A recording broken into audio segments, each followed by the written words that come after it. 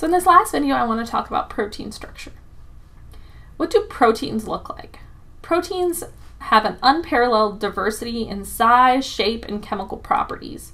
So they look very different from one another.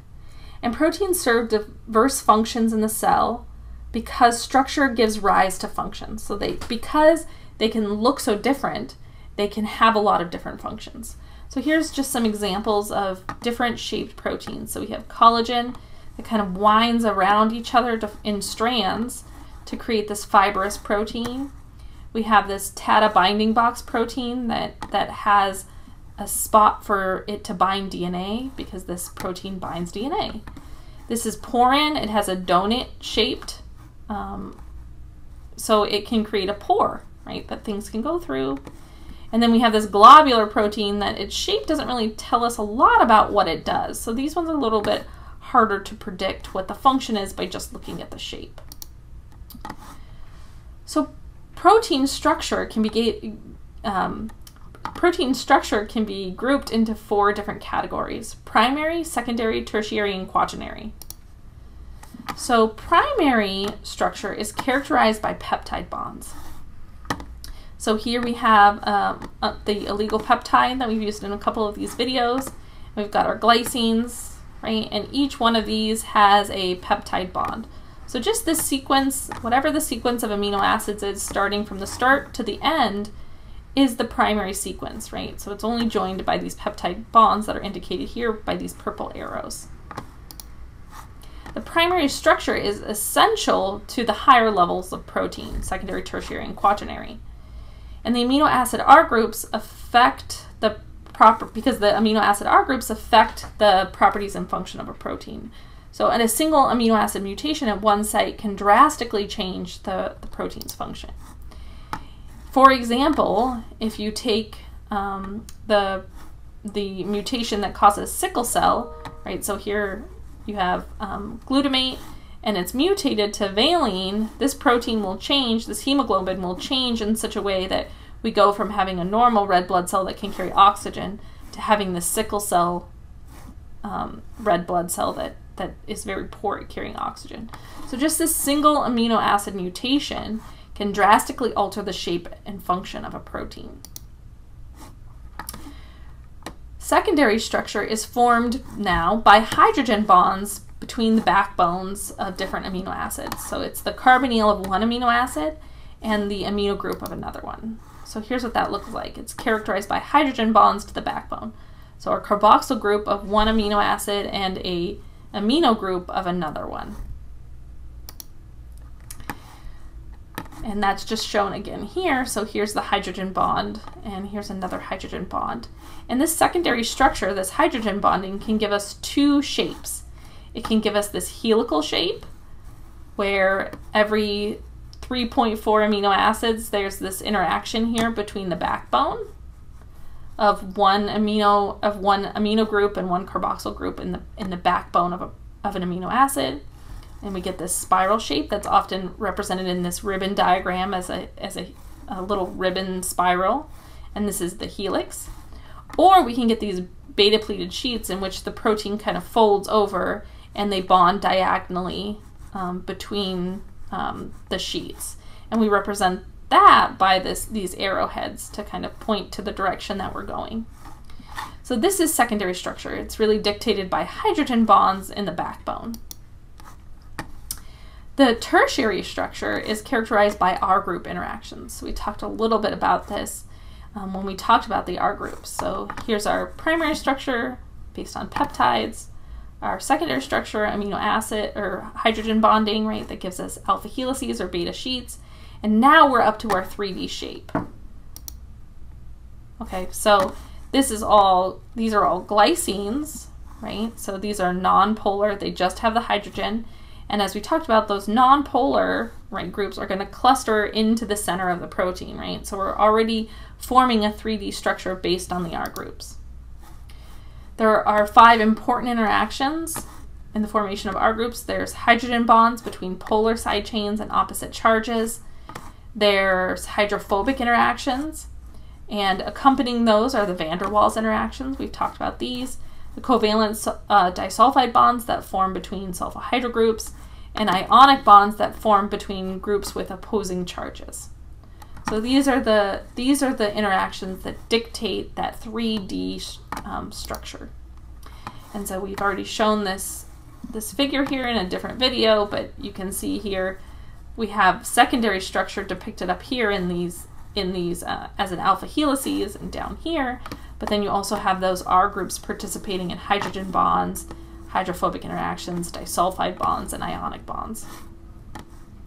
And the tertiary structures are diverse, so you can end up with a lot of different shapes of a protein. Maybe this protein has all alpha helices, but then it's also clustered together. This one has a mix, and this one is rich in disulfide bonds that really pack it in together with covalent bonds.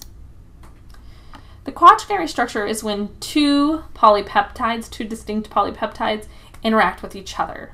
Okay, some of these contain molecular machines or groups of multiple proteins that carry out a particular function.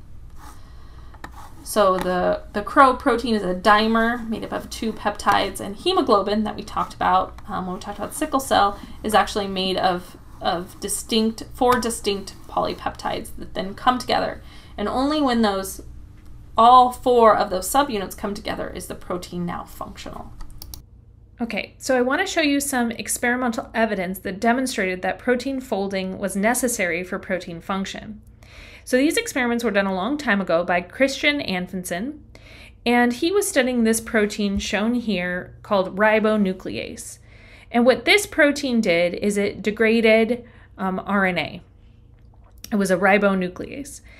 And so this protein has a lot of disulfide bonds, which are shown here, this sulfur-sulfur bond, and a lot of hydrogen bonding.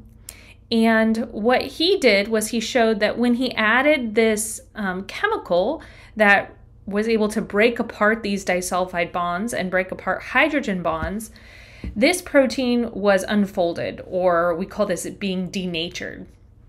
And when this happened, the ribonuclease lost its function. It was no longer able to break apart these RNA molecules into individual monomers. And so this was strong evidence that protein function depends on folding. There's another interesting thing that some proteins can do.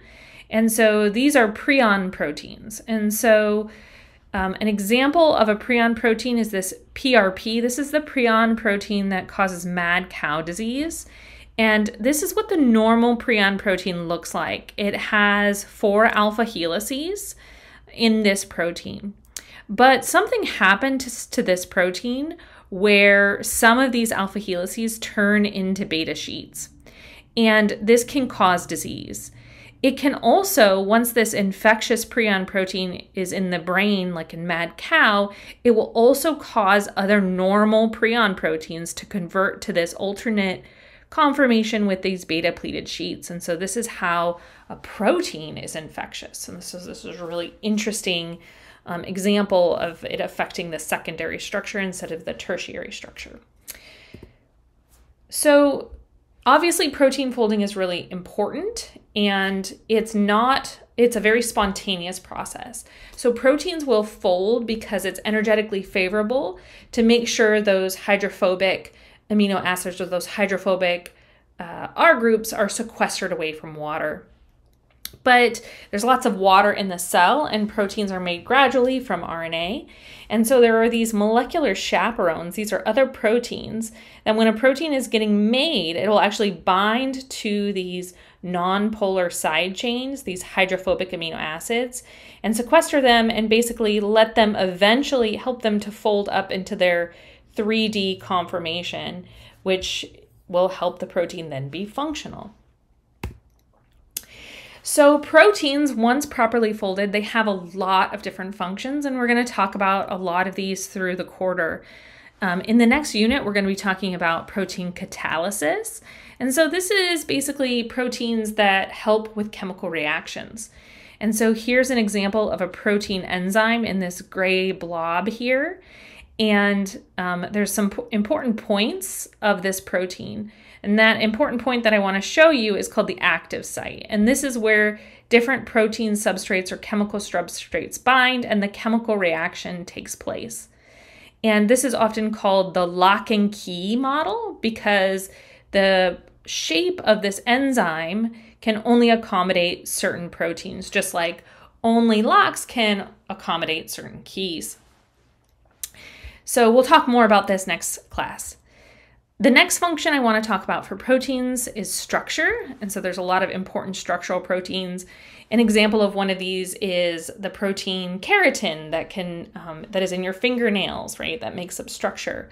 We have proteins that participate in movement. We have proteins that can contract, and we have motor proteins, and these help our muscles move and contract and our heart to beat. We have proteins that function in signaling. So for example, there's a protein called glucagon, and this binds to a protein receptor on cells. And this happens when blood sugar is low, and it sends a signal to release more sugar into the blood. And so this is a very important signaling pathway, and we'll talk about this later in the quarter. We also have proteins that function in transport. So we've already talked about one of these proteins, like hemoglobin, that can transport oxygen throughout the body.